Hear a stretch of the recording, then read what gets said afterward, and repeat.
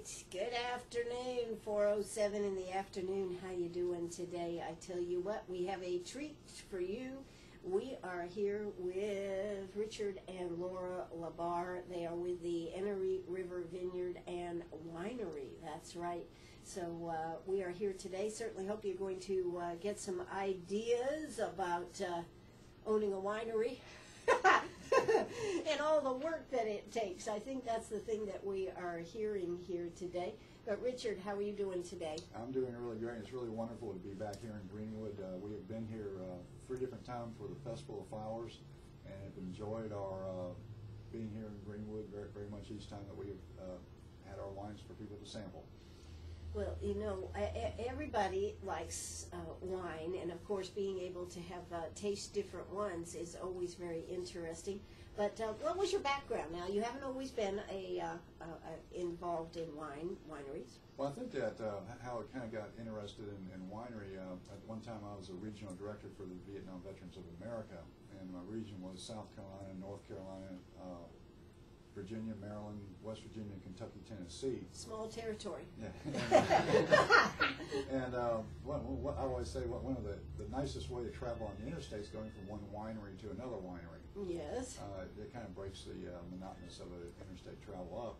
And just in looking at it and talking to the people, and just the people who are in the business seem to really enjoy what they do.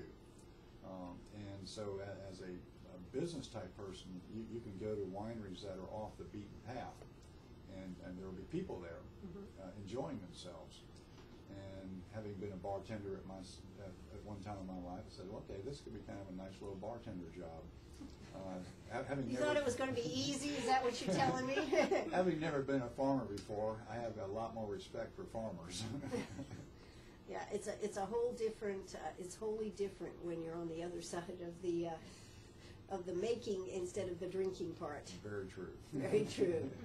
Well, having been in the military, I want to thank you for your service to our country. We really appreciate it. I understand you were in Vietnam, 1971? Mainly in 1971, yeah. but I have to say that I was a draftee, but actually it was one of the best things that ever happened to me, and fortunately I came back from Vietnam with everything halfway still there. Yeah. And really the interesting thing about it is that coming back, you really didn't want anybody to know that you were just gone for a year's vacation. And a good friend of mine, David Simpson, we attended the dedication of the Vietnam Monument in Washington, and I always like to say it was one of the best parties I ever attended. And on our way back, we decided that if they can do it there, we can do it in South Carolina. And that was the beginning of the Vietnam Monument for South Carolina and Columbia. Wow. Wow. That is terrific. And of course, we've actually had the moving wall that they take, the Vietnam Wall. We've actually had that right here in Greenwood. So, and I think a lot of people really, really appreciated the fact that they brought the wall here, albeit it was a smaller one and everything else. It was a total experience for so many people to see that. Yeah, it's definitely a worthwhile project. Now, Robert Livingston, was he involved in that monument? Yes, was he? Adjutant General Robert Livingston.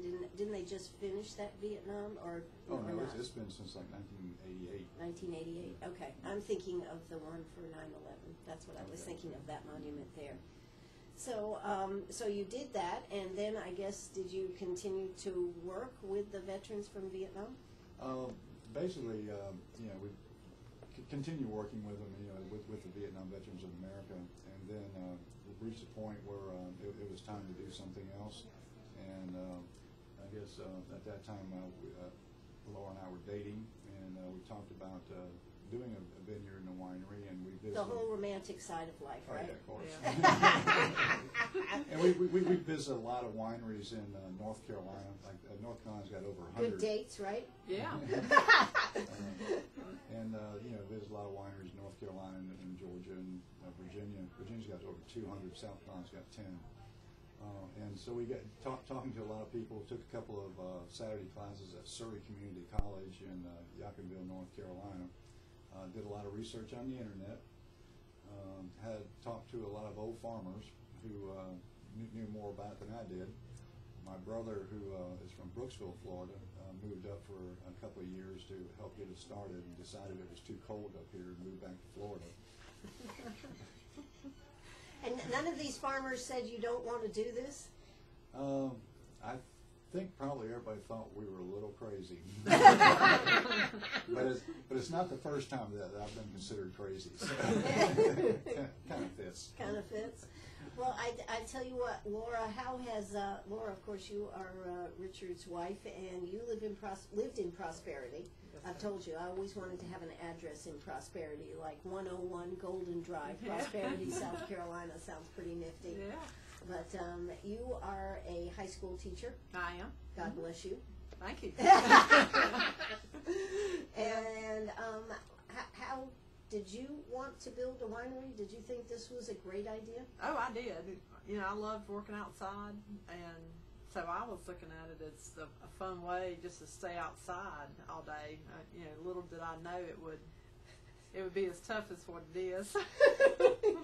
Well, you one thing that you did though, you kept your day job, correct? Yeah, You're still I'm you're still going back to teaching. school. I'm going back to school August 12th. Wow. Yeah. That's August 12th. That's right around the corner, isn't it? Yeah, the kids come back on the 19th. Wow. Yeah. And what do you actually teach? Computer apps, desktop publishing. You know, it's more advanced computer course, but primarily computer apps. Oh. Mostly ninth graders, few 10th, 11th, and 12th. God bless you, like I said, God bless you. All right, well, you have had the winery, Richard, for 7 years, is that right? About 7 years, right. And this was not an ongoing operation that you bought. You built it from scratch. I understand it was a cow patch? It was basic. Sorry, it was basically a cow pasture out there, and we pounded every post, planted every plant, and built the buildings, and you know, we had a lot of help. I mean, I'm great at being a cleanup person and a gopher. Right. You know, my expertise beyond that's pretty limited.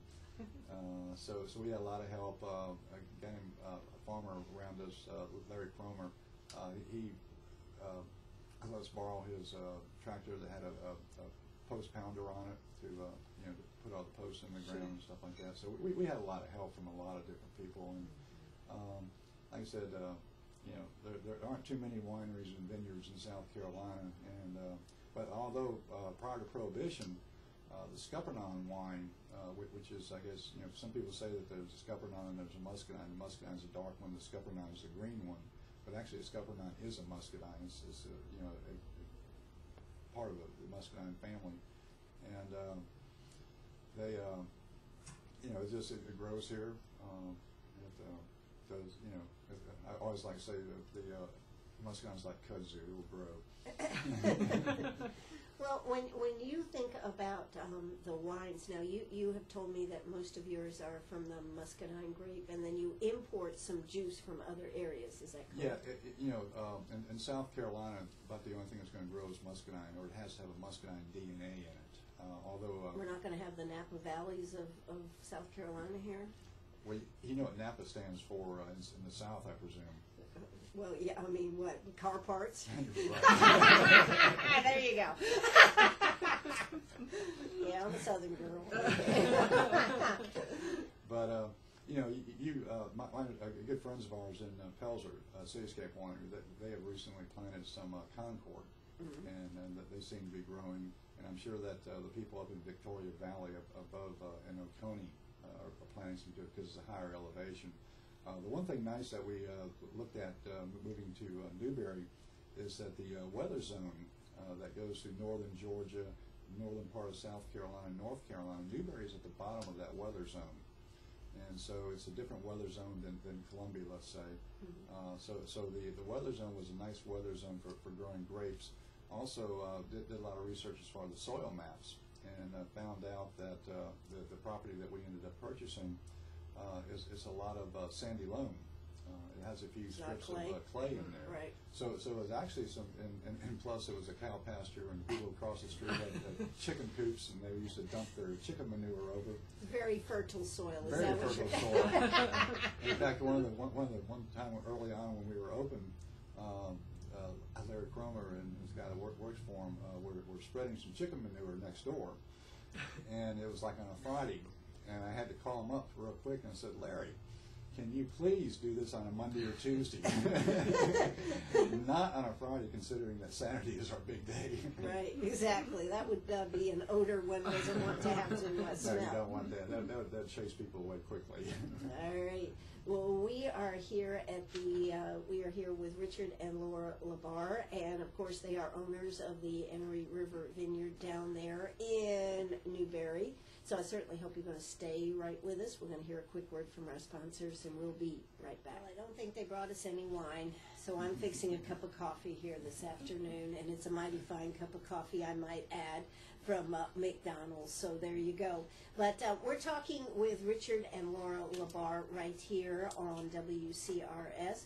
We're talking about their Enoree River Vineyards, and of course, one of the things that everybody always thinks is that you got to stomp the grapes. I mean, you see the big, the Lucy episode, we were just talking about that. Do you stomp the grapes, Richard? No. Laura, why don't you stomp the grapes? Well, because it's very difficult to stomp the grapes. It's very difficult? Yeah. We try. Our machinery. Tried it? We tried. You tried it. Okay. Now we're getting somewhere, folks, this afternoon. We're going to hear some details. It's like walking on a cow pad. Yeah, it is. It's very difficult because the grapes want to slide around up underneath your feet, and it's just hard to get that right pressure on that grape to be able to, for it to bust open. Yeah. Interesting. So you had a big vat, and you jumped in there and tried to Well, stomp actually, the our grapes? machine temporarily broke down, and since they were still picking, and we wanted to keep processing, Right. we said, why not? So I put on some boots and started stomping on them, and it was not easy. It was not easy. Did you bust your butt? All right. Well, now, what time of the year is it as far as grape season, as wines? What time of year is it right now, Laura? I mean, Well, they right already now, come in, or? right now you've got a lot of hard green grapes. We've got some that are turning a little bit. Mhm. The darker grapes are starting to turn a hinge, color, but basically they won't be fully ripe until September, mid-September. Wow. Okay. And then, how many bottles? Has the rain been good for you, or too much rain, or what do you think, Richard? Well, the rain, we have not turned out our irrigation, Sure. which we wish that when we had started out that we had this much rain, because when we started out, for the first couple of years, we were working out of the back of a pickup truck with a 55-gallon drum, going down the roads putting water on the grapes. And I You didn't didn't listen. design this I to did make not. money, did you, Richard? I did not listen to the farmers who said, you need to irrigate, you need to irrigate. I thought I was going to be a purist like they do in France and not irrigate. Right. I was wrong. Had a little bit of a learning curve here. Right. But we do the irrigation, and as long as it stops raining about 3 weeks out before you pick, it's okay. Unfortunately, I had heard that the blackberry crop up in Shelby, North Carolina, was pretty devastated with all the rains they had up there, because it was their picking time. Mm-hmm. But like I said, what you need to do is have it stop raining so that the grapes themselves will increase their sugar content. Because if you have a lot of water, of course, it's going to dilute the sugar. So you don't want it to rain. You don't want to irrigate or rain about 3 weeks out. Well, now, are the grapes any bigger this year because we've had so much rain, or does that not affect it? No. They don't appear to be any bigger, but they could, at the end of their growth cycle, they may be bigger. Yeah. Interesting. All right, so you deal basically with what type of grapes now? We have the Noble and the Carlos, which are the two supposedly the two good muscadine grapes for making wine. We also have recently, or not recently, but we planted a grapevine called Black Spanish, which is, if it came through Savannah, it's called Lenore. If it came through Mexico, it's called a Black Spanish. Mm-hmm. And then we also planted some Herbimont, which was discovered actually in the sand hills of Colombia by a guy named Nicholas Herbimont, who was a French professor at the college there in Colombia in 1820. As Laura said, Professor there, David Shields, couple of years ago published his essays. And I always like to say that Nicholas Herbermont back in those days was quite a good expert viticulturist. Okay. I'm still trying to learn how to be a farmer. Okay. But didn't you actually, now the grapes weren't actually here though, this type of grape that you're talking about, this guy's grape, correct? Right, yeah. They had, over the years they had dug up them to root them. When the grapes started being transported back and forth, they, I guess, used a lot of the Herbermont grape for grafting to save other grapes from diseases. And you just got some of this cuttings from Texas, right? From Texas, yeah. So you're reintroducing a grape that was actually from here back into South Carolina. That's well, I always like to say that when the Europeans came over to America, they brought all their diseases and wiped out a lot of the native population here. Mm-hmm. We got them back. They took some of the cuttings and vines from America, thinking that they could take them over to Europe, and of course the European vines were didn't have the proper stuff in order to fight the diseases that they carried over. So they ended up having to dig up a lot of the rootstocks, and a lot of them were Herbermont, and graft them onto the shafts or whatever of the vines over there. So a lot of the European vines are really hybrids; they're not pure. Interesting. So now, when you go to make the wine, you have the grapes, then you end up with the grape juice. And is this process automated, or how does this work? Laura, you want to tell us a little bit about? Is it because you were saying one day your processor was down and you jumped in there and tried to squish the grapes yourself? Yeah, we have a crusher distemmer that we use initially. So we cool the grapes down and we process them. Pick out the ones that don't look real good, and we put it through the crusher distemmer, and then it goes up into an auger type where the grapes are crushed at one end, and then the juice flows back down. Sure. And then we pump the juice into the vats at that time. Okay. But we have to check the sugar content. A lot of tasting going on. Yeah. That's actually when you're bottling it. Yeah, you're bottling it. Oh, okay.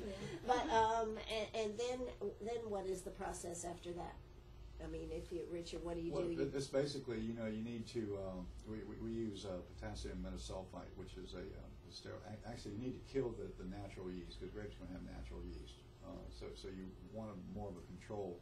I know a lot of the grandparents used to have these jugs of muscadine wine down in their basements, and just kept pouring sugar to it, and with the natural yeast. But we have to have a little better control on it. So we use the chemicals to kill the natural yeast. Make sure that the sugar content is like at a 22 Brix or 1.090 on the hydrometer scale, so that when you add the yeast to it, it equals to about a 12% alcohol rate. So once the yeast has eaten all the sugar, and you have it down to a 0 dry, at that point it's just a matter of making sure that the oxygen doesn't get too much to it, and that age it for a little while, and then what you want to do is to kill the yeast, and so you kill what's there so it won't keep fermenting. Okay. Because you don't want sparkling wine. Sparkling wine. Got the proper top. Yeah, there you go. I mean, if you have a champagne top, okay, but just a cork, you don't want them to blow. Right, exactly. Well, this is what we're talking about this afternoon. We're talking about the Enoree River Vineyards down there in Newberry, and we're going to continue talking about this. We're going to get them to tell us more about some of their wines and some of the other things they do down there. If you're looking for a place to have a nice family reunion, or maybe you'd like to have your wedding at a vineyard, think about it, folks. We're going to talk more about it when we come back. If you have any questions, don't hesitate to call us. 229-7984. That's 229-7984. We'll be right back. Arg, are you a pirate or a pack rat? Do you have a vacation of a lifetime sitting in the attic? Or a college tuition hung on a wall? Or is a fabulous retirement hidden in your jewelry box? Bring those items to Sharp Facet's gallery. We can establish value and buy from you or sell for you. And so ends another chapter at Sharp Facets Gallery, 72 Bypass, and on the web, sharpfacets.com. All right, we're right back here, Sharp Facets Gallery, and we are talking about the Enoree River Vineyards. 18 acres that was a former cow patch, and now it's a vineyard. You know, when you look over your property, I mean, that has to be phenomenal to look out there. Laura, what do you think when you look out over there and you see all this hard work, and you've told me, you know, you've had a lot of help, but still all the work and everything. How do you feel when you look out over it? It just makes you feel really honored that you live in such a beautiful place, and we can go to our backyard and watch the bluebirds and, you know, all the rest of the birds and all the little animals running around. It's real peaceful. It's real quiet. We have the property goes, you know, for probably about 8 acres before you actually hit a line of trees, and so it kind of acts, you know, it's a buffer, right. So we don't hear, even though we're pretty close to the interstate, we don't really hear the traffic. Wow. So it's just real peaceful. That's neat. Now, the idea is that you sell directly to the public. Is that what you do, Laura? Yeah, pretty much. Probably 99%. Yeah, Yeah, that's pretty much people, to the public. Our people coming to us, you know, from all over South Carolina and from other states too as they travel. Sure. Now, do you have a website? Do you do Facebook too, or you have a website? We have Facebook, Enoree River Vineyards.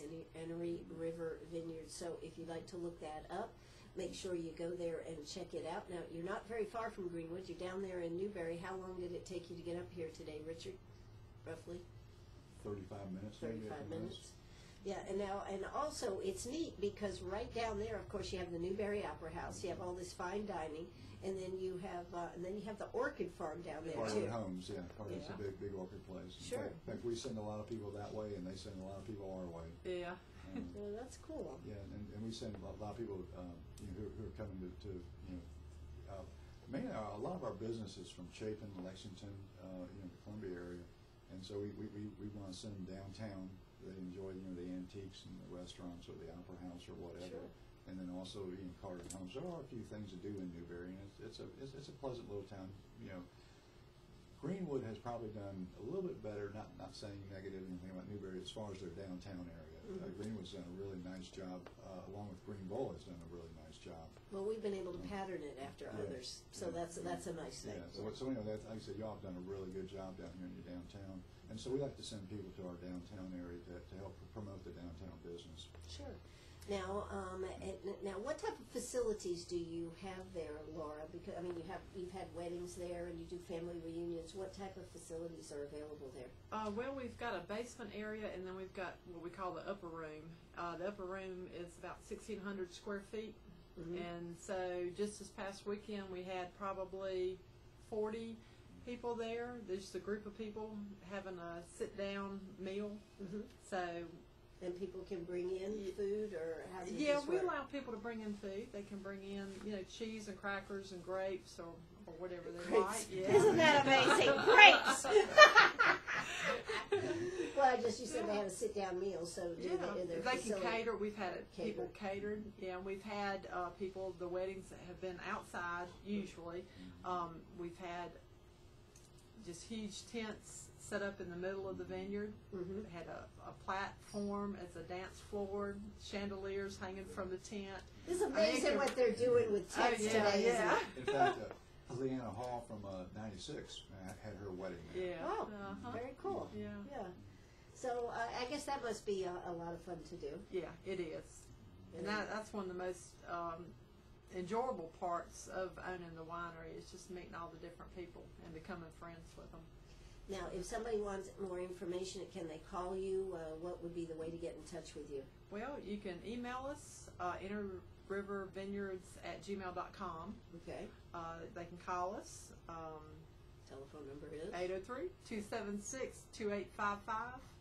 And then we're also going to be having a harvest festival on October 13th.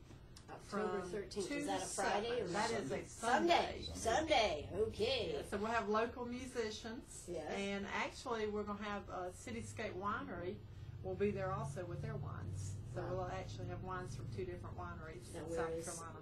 where are they located? They are in Pilser. Pilser. Yeah. Right up the road on the other side of us Mhm. here. That's Towards right. Greenville. Yeah. Yeah, and actually they participate here in your Festival of Flowers too. Sure. Mhm. So you have participated in the Festival of Flowers, correct? Yeah. Yes. Mhm. And Been there for 3 years. 3 years. And how have you found the experience with the Festival of Flowers? It's been, you know, the one thing that's really nice about the, you know, the winery business is the people who you know drink wine, like wine. There's a wine culture out there. There's no doubt about it. And you know, 99.9% of the people are just really nice people. So if you like talking to people and enjoying people's company, it's a great business to be in, and we really enjoy the people from the Greenwood area. It's real pleasant. So you must have been on the Wine Walk, yes? The Wine Yeah. Walk, is that what you were doing? And did you do anything else? Did you do any other events here with the winery, or was that the one you're talking about? Yeah, that's what we're talking about. The Okay. Festival of Flowers. Yeah. Yeah, the wine. It's Yeah. the wine walk. I mean, I'm not sure which one it is, The but anyway, wine walk, we yes. did one. You provided wine and people Yeah. enjoyed it. Well, that's terrific. So October 13th, and what's that going to be called? It's our Harvest Festival. Harvest. What does that Yeah. mean? Will you actually be harvesting grapes then?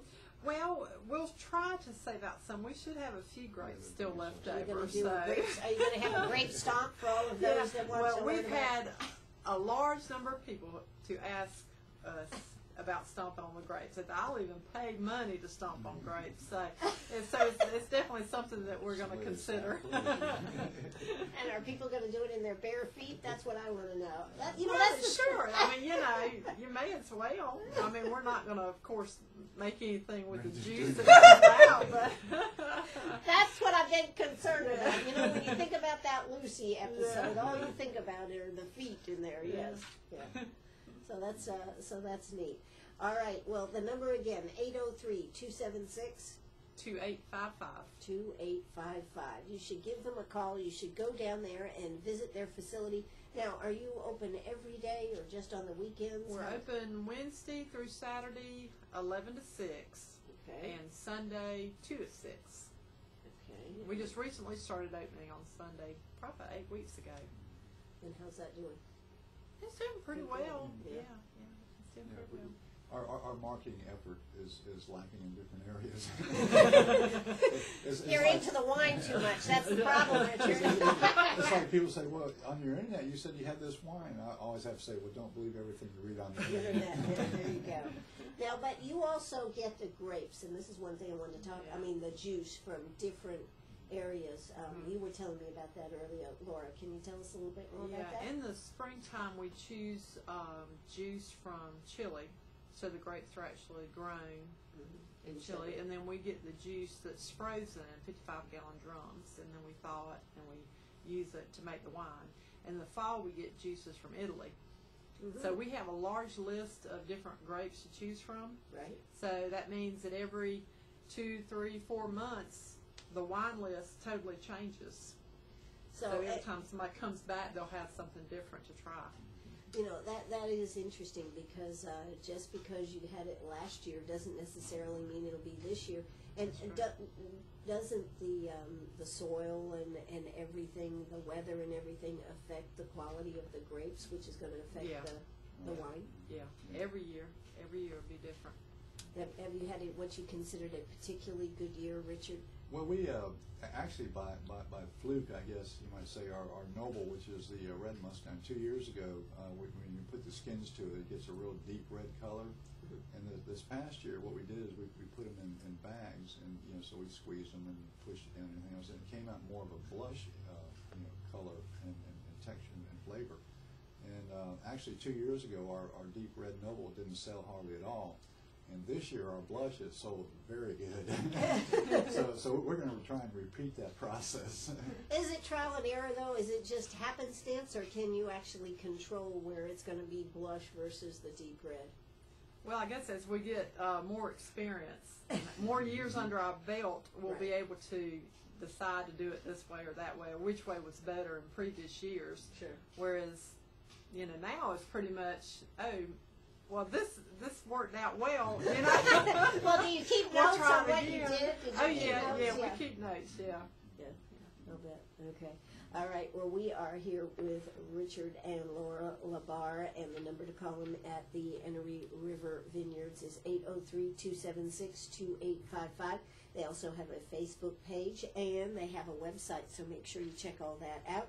If you're getting ready to plan a wedding or an event, and you're looking for a cool venue, you might consider it down there in Newberry. It's only about 30 minutes away. It could be a destination wedding. Hey, we'll be right back. Don't you go away. I just learned something very interesting right here. Not only do they do the muscadine grapes that they actually grow, but you know, when you're in the wine business, you got to get all the different types of wine. I just found out, you told me, Laura, you have a cranberry wine for Thanksgiving and the holidays. That's very popular. Oh yeah, it is very popular, and we've learned after 2 years that we need to double the amount that we make this year.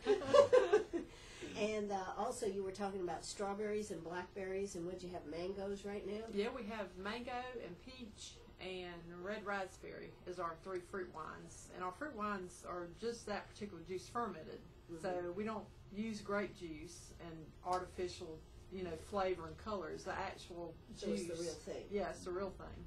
Yeah. So you were telling me you get blackberries out of North Carolina? Yeah, we were, I guess, you know, unfortunate for people in North Carolina, the blackberry business in North Carolina, but fortunate for us.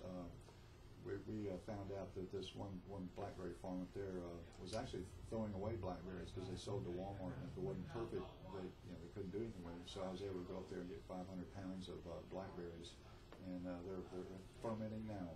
Fermenting now, yes. So we're going to have lots of blackberry wine, right? We will have some blackberry wine soon. Well, now, when you go to bottle it now, Laura, though, what kind of, do you have an automatic bottler? And then, of course, there's, of course, putting the corks in and all this kind of stuff.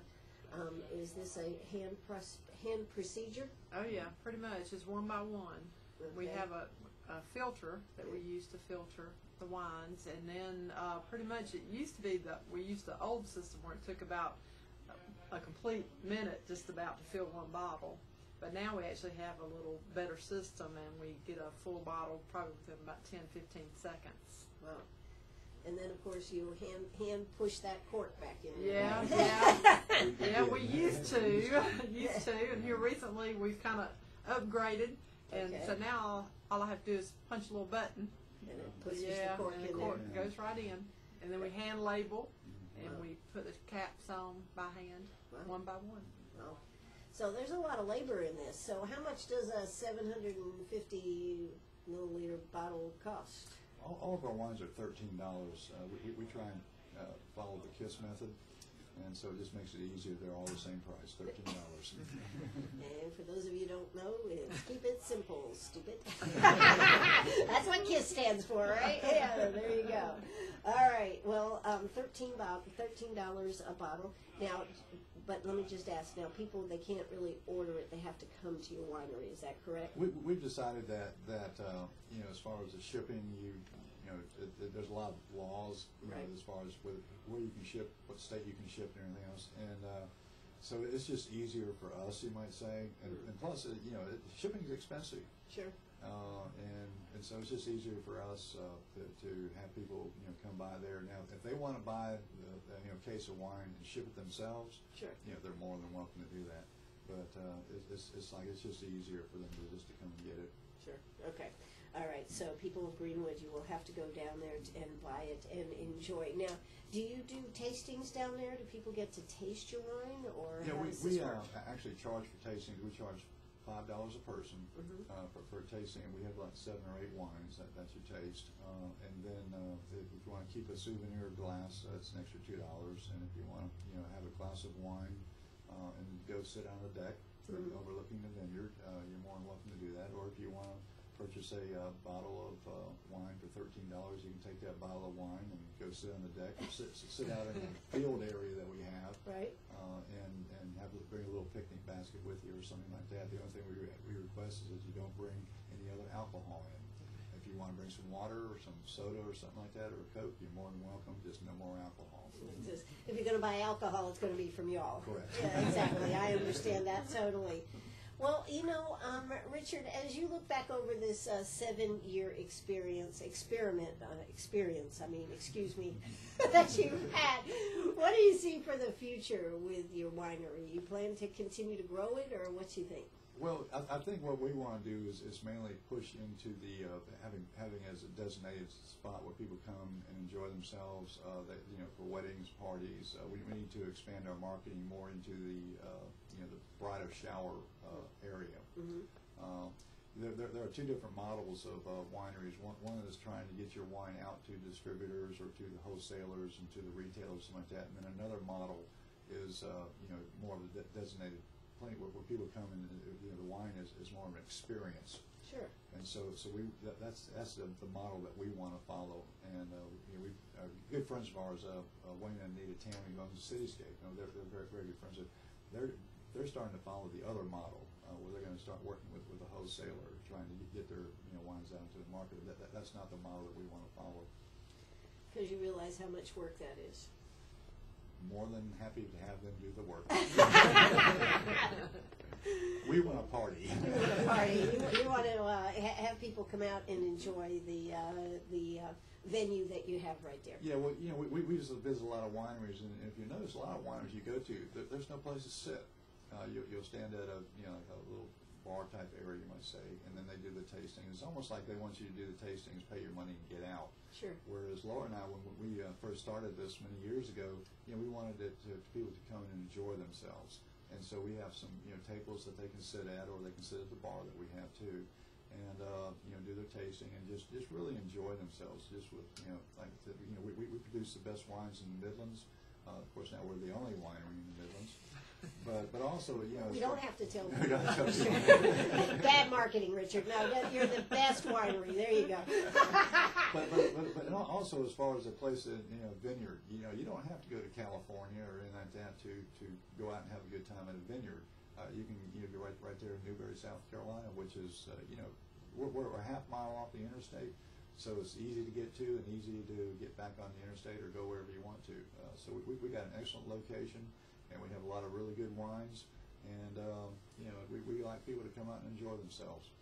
And you are open Wednesday through Saturday, 11 to 6, and you just started opening on Sundays. Is that right, Laura? Yeah, and what are the hours on Sunday? Sunday from 2 to 6. From 2 to 6. So you can really go down there, and I like the idea of doing a picnic, particularly as we start going into fall. I think that could be really, really nice to take a picnic and have a good time down there, or go down there, see a show, stay overnight, and go to the winery the next afternoon on Sunday afternoon or something.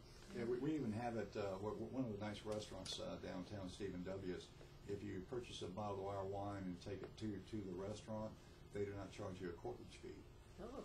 So we have a little relationship with that restaurant, and it works out very well. Our wines are $13. Their corkage fee is $10. And if you want to buy a glass of wine there, it's $7 or $8.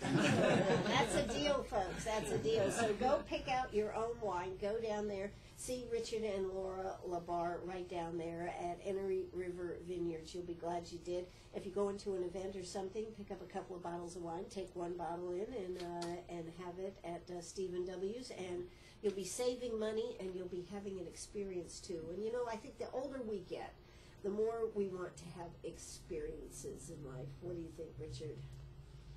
As an old person, yes. Well, that's why I asked you, Richard. Laura is still working her day job. Laura, what would you like to be able to do futuristically, as far as the winery and everything? Would you like to be able to give up your day job, or?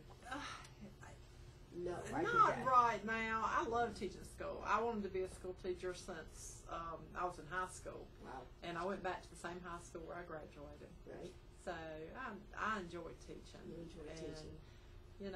I plan on staying there until I can't take it anymore. Well, there you go. And then, do you have a habit of going home and having a glass of wine after work? Oh, yeah. Oh, yeah. More than one. Okay. All right. Well, that's that's one of the beauties of having your own winery, right? I mean, you have to taste these and make sure they're good, don't you, Richard? Yeah, well, you know, the one thing nice about our wines, we have a wide variety. For example, right now we have a Pinot Grigio for people who want a dry white wine. We have a Moscato, which is kind of like a semi-sweet or semi-dry white wine. Then we have our Noble Muscadine, which is, you know, sweet.